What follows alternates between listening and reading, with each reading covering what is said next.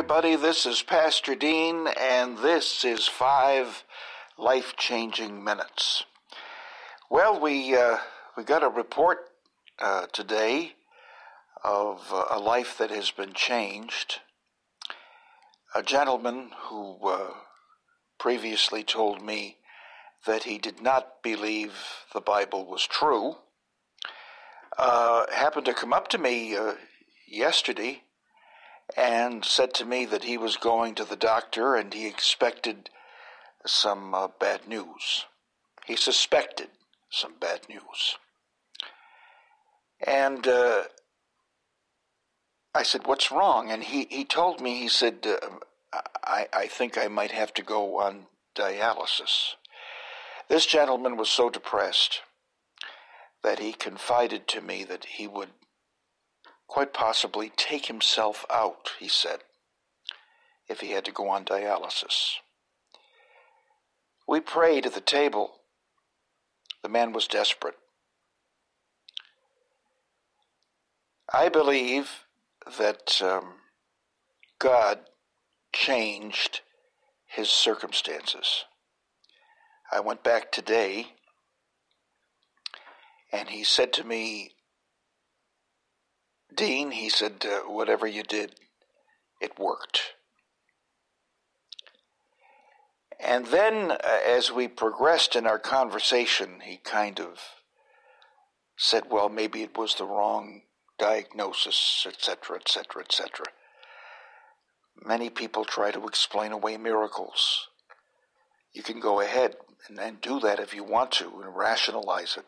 The devil loves for someone to rationalize in human terms a miracle because it takes the glory away from God. But I have seen too many of these circumstances for myself.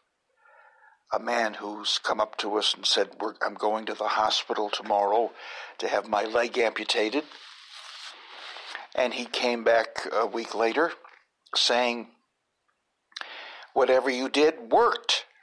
You prayed to the Lord for me, and they did not have to do the amputation.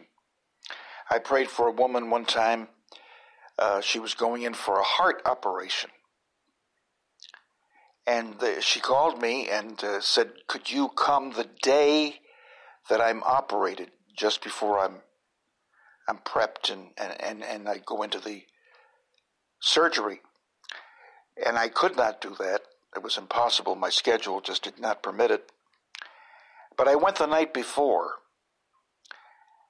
The next day I get a call, and the woman's fiancé called me and said, the doctor, for some reason, just before surgery, asked for another test. He got the test, and he told the woman, you don't need surgery. Something has happened to you. You're healthy. And she was discharged from the hospital.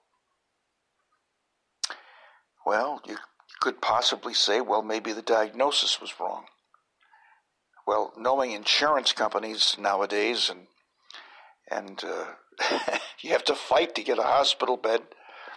You have to be half dead, really. No, it was a miracle. I have lived through these kinds of miracles throughout my whole ministry. Now, is it me? No, it's not me. It's the power of God. God loves obedience. What am I obedient to? The commands of the Bible. And here's one of them.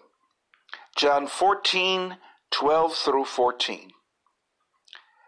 Most assuredly I say to you, this is Jesus talking, most assuredly I say to you, he who believes in me, the works that I do, he will do also, and greater works than these he will do, because I go to the Father.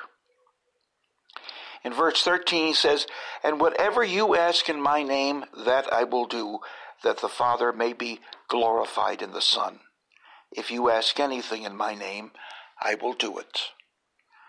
Well, Jesus has been faithful to that promise to me for years, and all I had to do was obey it. The man today avoided dialysis. It could be you tomorrow giving me a ring as we go to Jesus together. Thank you so much for listening. Hope you listen every day. This is Pastor Dean, and this has been 5 life-changing minutes.